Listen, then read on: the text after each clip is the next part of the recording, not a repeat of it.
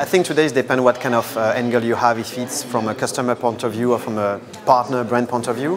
From a customer point of view, Chinese customer, they want to have the right product at the right price with the good services.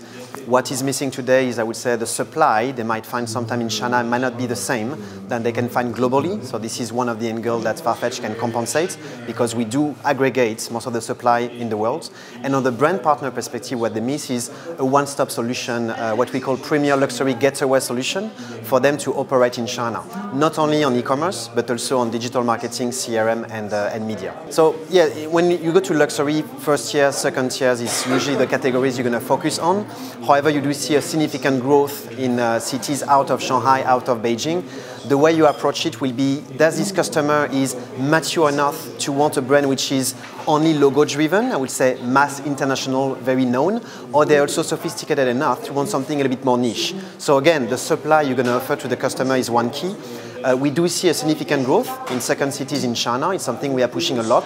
It's a 1.4 billion people market, so at the end, every city is important. When you go to a tier 2 cities, but you have 10, 15 million of customers there, it's of course a top priority as well. I think globally, when it goes to luxury online and luxury offline, you have some ballpark numbers you have. So traditionally, we say globally, 90% of the retail sales will happen offline, when only 10% will be online. However, you see the online part growing more and more, going to 25% by 2025. So clearly, online investment for brands is a key. Customers in China are extremely sophisticated when it goes to online purchase. We do see it on the data we are managing every day. We do see it when we are talking to our end users. We have, for example, a department called private clients only dealing with their VIPs, and they're able to get a feeling, to get a tone about how a customer purchase. But clearly, if you talk about online purchase, the Chinese customer is probably the most advanced in the world. In terms of opportunities, I think if you see the big picture, 32% at the minimum, 32% of the customer in the world who are buying luxury products are Chinese.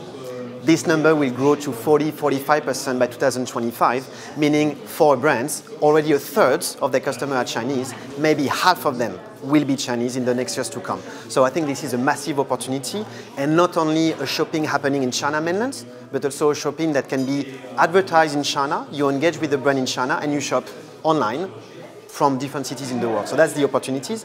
The challenge, it's a very fast-changing environment, extremely competitive.